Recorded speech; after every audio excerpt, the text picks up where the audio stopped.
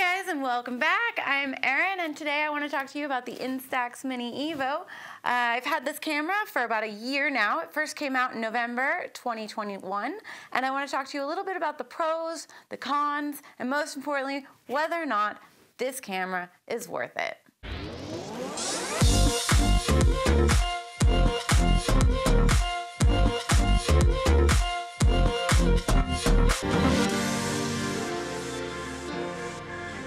First released in November 2021, the Instax Mini Evo is a perfect little hybrid camera which takes pictures digitally but still gives you that instant satisfaction you'd get from using an analog camera.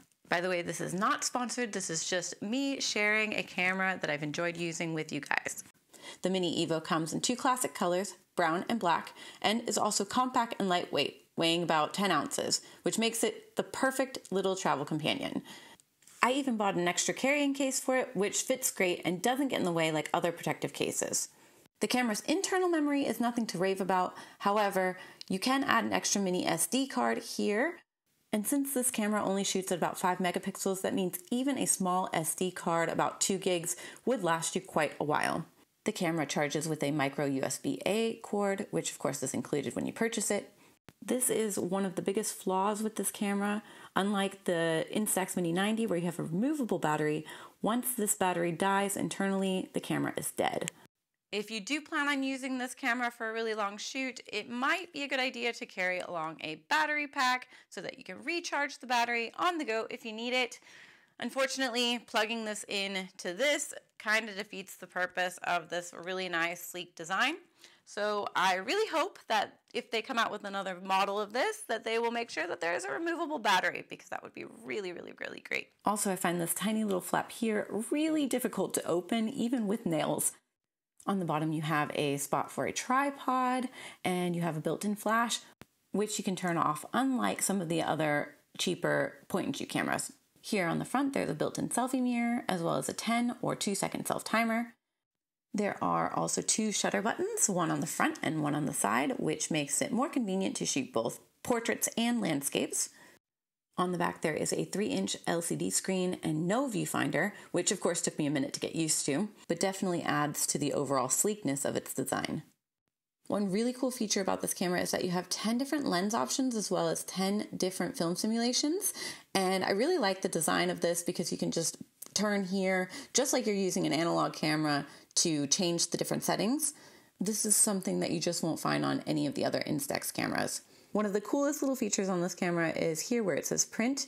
All you have to do is pull this lever, just like you're winding an analog camera, and the picture will print for you.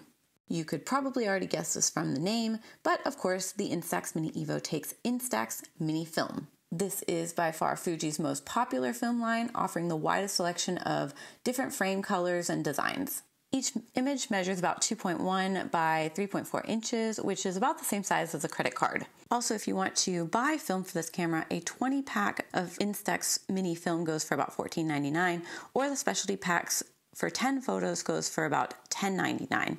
This is about as cheap as it gets for good quality instant film. This camera has a 28mm lens with a small CMOS sensor.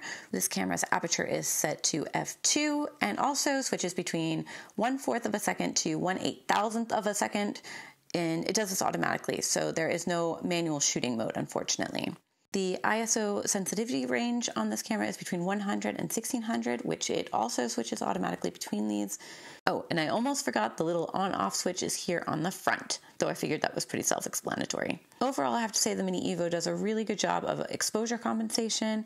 Also, you have several different modes that you can print in. You can print in normal mode or rich mode. I really like the rich mode. It's probably one of the best print qualities to date. If for whatever reason your pictures are printing a bit too dark, there are also 3 different options here for printing a little bit lighter so that you get the desired results that you would like.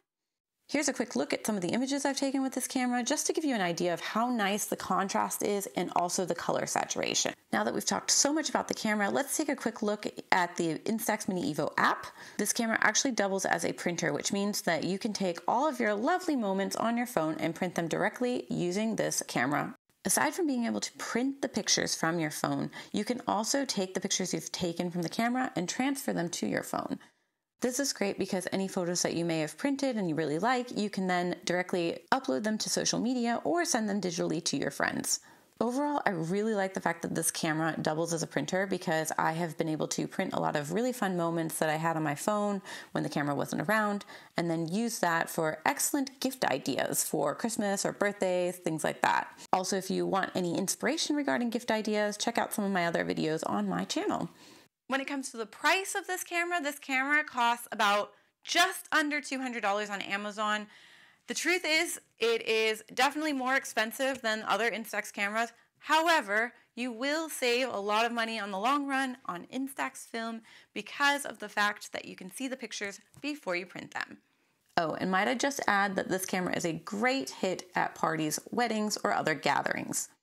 So that pretty much covers it. Let's just do a quick recap of the pros and cons, just so you have everything in mind before you make your buying decision. Some of the pros are that it is a hybrid, meaning it shoots digitally but prints analog. Also, it doubles as a printer. It's small and lightweight. Offers roughly 100 different film and lens combinations.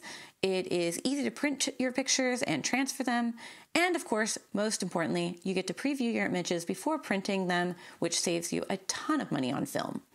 And regarding the cons, the biggest downside to this camera is that it does not have a replaceable rechargeable battery. It's actually built into the camera, and of course that the price is slightly more expensive than some of the other cameras. Overall though, I think it's a really great camera, and I've loved the wow factor I get from people when I go ahead and take a picture and then hand them a copy of it immediately after I've taken it. Well, that's it for today's video. If you guys have any questions or comments, please leave them in the comment section below. Also, if you like this video, please be sure to give it a thumbs up, and don't forget to hit that subscribe button so you don't miss another video from me. Thanks so much for watching. I'm Erin O'Leary.